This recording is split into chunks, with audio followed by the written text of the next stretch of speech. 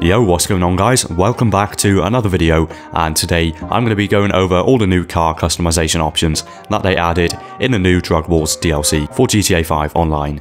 So this Los Santos Drug Wars DLC came with quite a few new cars, not loads, but I will be going over all the customization options in this video. I will leave timestamps in the description so you can skip to which car you want to see, or you can just watch all the cars. So yeah, I hope this video is of some help to you. If it is, a like would be massively appreciated, but that's all up to you. Feel free to subscribe if you want to, you don't have to, that's up to you as well. But by the way, if you guys do need any money for this new update, be sure to check out mitchcactus.com. They offer modded accounts, plenty of money as well, and account boosts. And if you do want a bit of a discount, you can use my code TJRH for 5% off your order. These modded accounts come with cash ranging from 50 million all the way to 1 billion. They also offer account boosts, which are great because you can get an already existing account boosted with tons of money and RP. These guys have over 4,500 reviews on their official Trustpilot page and are by far the most highly reputable modders. There will be a link in the description and the pinned comment to this website, and also don't forget you can use my code TJRH for 5% off your order for a limited time only.